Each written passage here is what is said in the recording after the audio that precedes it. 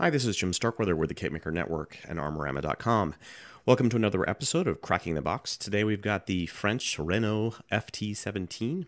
This is a very small tankette dating from World War I time periods. It is marked as the Tyrannosaurus Series TS-08 on the box, and it is 1/35th scale in size. There's another French FT-117 release out, but don't confuse that with this one. It's different. This is the only 1/35th kit that's being released. The kit comes with full interiors as marked on the box. I'm not quite sure. I can't read the text below that. It's some kind of brand, essentially. Otherwise, let's see, on the side of the box, we have some interior art, so it shows part of that full interior you get. And then also on the other side are some markings. This one is for a Finnish FT-17 from the 2nd Tank Company, February 1940. And the other one is the French FT-17 from the 1st Company, 2nd Battalion, Le Tigre, or I'm not even sure how you pronounce that in French, to be honest. But and that one's during World War I. So you can see the tank was used over a very long period of time, being from a World War II time period to, World War I time period. Obviously built on some kind of tractor chassis with adding the tank armaments to it. Let's go ahead and crack it open though, shall we? Oh, by the way, obviously the box is pretty small. You can see here from my hands. It's not a huge box, but it is well packaged within. As you can see, this is pretty much as full as it's going to get. Right off the bat, we see some of the side armor, which again is modeled on the inside as well. I noted it looks very clean, very good. I did notice some issues on this one with some of the pushpin marks. It looks like there's some plastic residue. I'll probably get those in one of the photos I take, which will be in the latter part of the review, but you can take a look for that. Otherwise, though, I see no real issues in terms of flash. Looks very crisp, good details. Here's the individual track links, and they are in what looks like a kind of snap together type black track arrangement, which looks like it's going to be pretty easy to put together. So check the instruction manual on that and see if that's true. Some additional pieces here for some of the I believe the side drive bits here, where the drivetrain is. And again, nice crisp details on this. I'm not seeing any issues to report. Here's another piece with now this one actually has some, believe it or not, raised ejector marks. At least on this side it is. But yeah, again, I'll get some photos of those. But otherwise, I think these will clean up pretty well.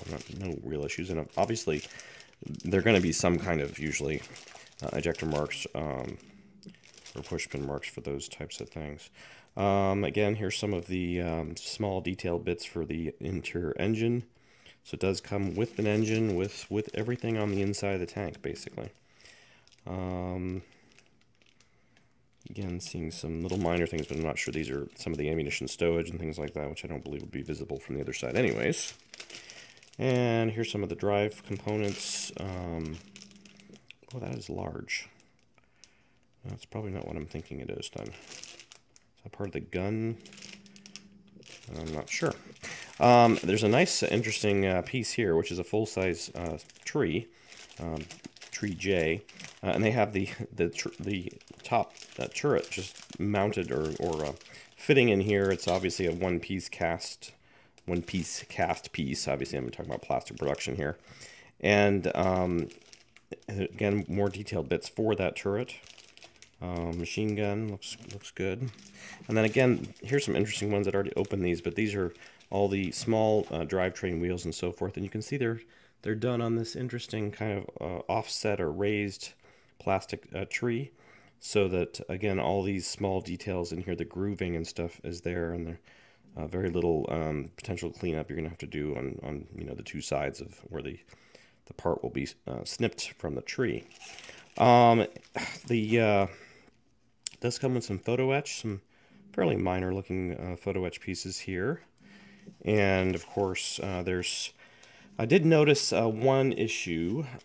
Be careful when you open the box, because there are these very small metal rods. It'll focus in on my hand here, but you can see that, right? A little small rod. And there are two of these, and they were in the box. They were not in this bag, as you probably would have expected them to be. which also, this bag includes some springs and some other longer, probably suspension rods. And that other piece is now hiding. Where did it go? Where did it go? It was in here earlier, so I'm going to try to find it, obviously. But I think it's probably gotten under one of these cardboard bits, maybe? Well, anyways, so if you get your kit and these pieces are all not in the bag as they were with mine, just be careful, because you don't want to, it does indicate on the instructions that there are 2 of those rods, and they obviously could be easily lost if you're not careful. I thought I'd remember putting them into a bag, like one of the reseal bags, but I don't see them now. I'm thinking, must be thinking of some other part. So I will be scouring my floors. Oh, there it is. There it is. I found it. I found it. So somehow that piece came out, the other one. So as I said, there are 2 of these. And you don't want to lose those. Obviously, they're really small. So keep an eye out for those when you open your box. They were just floating around in the bottom of my box. All right. So that all said, let's go ahead and take a brief look at the history of the tank, and then we'll come back and look at some photos. The Renault FT-17 was a French light tank that was among the most revolutionary and influential tank designs in history. The FT was the first operational armored tracked vehicle, or tank, to have its armament within a fully rotating turret. The FT's configuration, crew compartment at the front, the engine compartment at the back, and the main armament in a revolving turret, became and remains the standard tank layout. Over 3,000 Renault FT tanks were manufactured by French industry, most of them during the year 1918. Furthermore, beginning in October 1918, American industry produced 950 nearly identical licensed copies of the Renault FT, the 6-ton tank. The first turret designed for the FT was a circular cast steel version, almost identical to that of the prototype. It was designed to carry a Hotchkiss 8mm machine gun. In April 1917, it was decided for tactical reasons that some vehicles should be capable of carrying a small cannon. The 37mm Puto gun was chosen, and attempts were made to produce a cast steel turret capable of accommodating it, but it was unsuccessful. The first 150 FTs were for training only, and made of non-hardened steel, and used the first model of turret. Meanwhile, the Berliet company had produced a new design, a polygonal turret of riveted plate, which was simpler to produce than the earlier cast steel turret. It was given the name Omnibus, since it could easily be adapted to mount either the Hotchkiss machine gun or the Puto 37mm with its telescopic sight. This turret was fitted to production models in large numbers. In 1918, Paul Giraud produced a successful circular turret, which was mostly cast with some rolled parts. The Giraud turret was also an omnibus design. Giraud supplied it to all of the companies producing the FT, and in the later stages of the war it became more commonplace than the Berliet turret. The Renault FT was widely used by French forces in 1918, and by the American Expeditionary Forces in France in later stages of World War I. George S. Patton was the commanding officer and organizer of the first U.S. Light Tank Brigade, entirely made up of Renault FT tanks. After the end of World War I, Renault FTs were exported to many countries, including Poland, Finland, Estonia, Lithuania, Romania, Yugoslavia, Czechoslovakia, Switzerland, Belgium, the Netherlands, Spain, Brazil, Turkey, Iran, and Japan. Renault FT tanks were used by most nations having armored forces, generally as their prominent tank type. The tanks were used in many later conflicts, such as the Russian Civil War, Polish-Soviet War, Chinese Civil War, Rif War, Spanish Civil War, and Estonian War of Independence. Okay, well, I hope you enjoyed that little brief bit of history and background on the tank. Let's go ahead and take a look at some of the in-depth photos and see how those look real close up.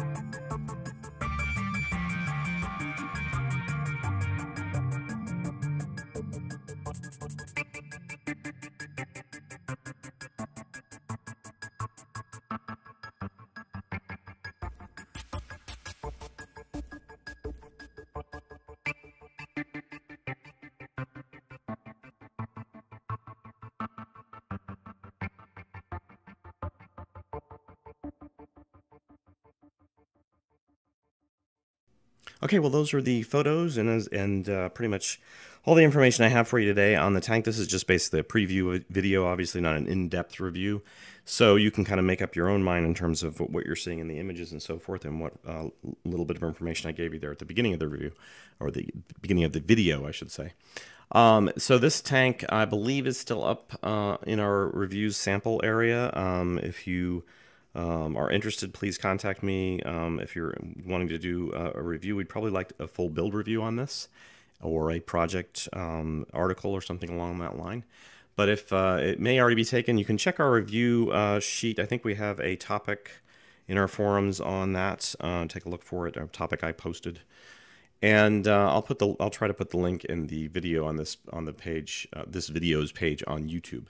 So if you're on YouTube, for that reason, I would also ask that you like this video and also subscribe to our YouTube channel. All those things help propel these videos kind of into the world of YouTube a little more, and potentially even help out in terms of scale modeling, because obviously there's not a lot of scale modeling done on YouTube right now, and the more videos that people are liking on YouTube, the more chance there is for it to kind of appear higher up. So you can also do that, I believe, on the site just by putting your cursor over the lower part of this video, and I believe there's an up-down thing. They may ask you to log in. Is the only issue, which it's a Google login, so it shouldn't be too hard for most people to log in. Well, thanks for watching, and if you have any comments or suggestions, please leave them here on this article, or again on YouTube. And we're looking forward to seeing this done in a full, more expansive manner, either via article or built review. Have a good day. I apologize for the audio. I'm not sure how well I'm going to be able to show this. Oh, I think that's pretty well. This is the wrong way around. As you can see, the tracks basically just wedge in.